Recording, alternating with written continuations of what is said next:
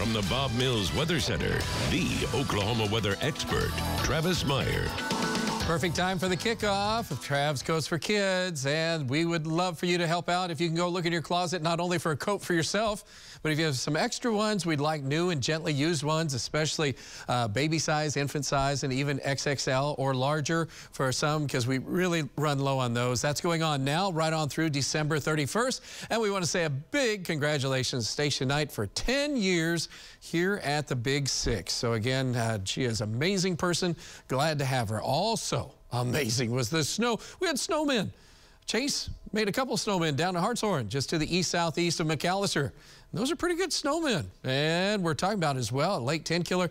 Nikki sent this picture in, and this was steam rising from the warm waters. Well, it's not that warm, but it's about 60 degrees right now as the water temperatures on some of the area lakes. And that was a lot warmer than the temperature of 32 or 33, and snow was falling. So kind of a unique picture. Here's Emily from Stewart down around McAllister. Again, covered in snow. And that snow system is moving on out now. We had snow make it into the south side of Tulsa. In fact, anywhere from Glenpool to south around Bixby, South Bixby, and Broken Arrow had snow still showing up on the grassy surfaces. This system's moving away, and it's rapidly pulling away from southeastern Oklahoma, where we did have that snow.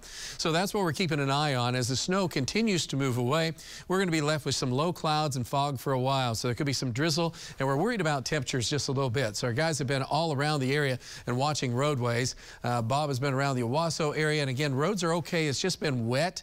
And then Sequoia has been in areas where there's been a lot of snow tonight, anywhere from Haskell County and then extending through Sequoia County for Sequoia.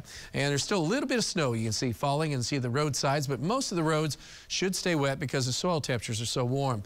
But the air temperatures hanging near freezing from Coffeyville and Independence. You go down northern Oklahoma and now down to the Tulsa area. We're in the mid-30s, and you usually warm up after snow a little bit in situations like this. But southeast Oklahoma, you guys still hanging near freezing, so be advised for elevated surfaces.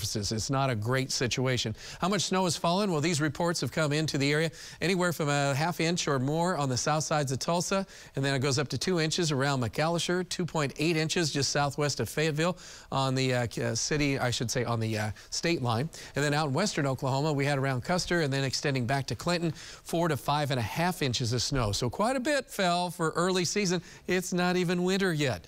And soil temperatures are, though, in the 40s to generally 40s. We'll just call it to low 50s. We were around 50, 51 around Tulsa yesterday, and obviously dropped some. But it's still great snow when it's warm temperatures at the surface, and we're still hanging near freezing, so it's not as dangerous. Alan will have a lot more in the morning to make sure you get started 4:30 in the morning. So if you start that early, you definitely want to be with him.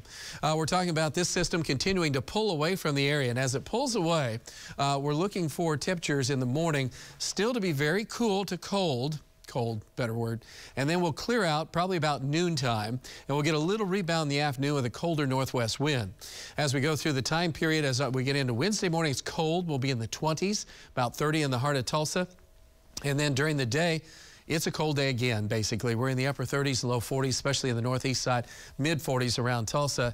And as we look on into Thursday, look for highs and warmer, upper 40s to low 50s. That'll be great, because I don't want to freeze to death in Jinx. We're going to turn the Christmas lights on at 6 o'clock. Lori will be in Eufaula turning on Christmas lights. It's cold, but it's seasonal, so it should put you a little bit more in the spirit. And by the time we get on into Friday morning, we'll be in the 20s. A very, very cold Friday coming up with a few snow flurries possible. Temperatures for highs in the 30s in the afternoon.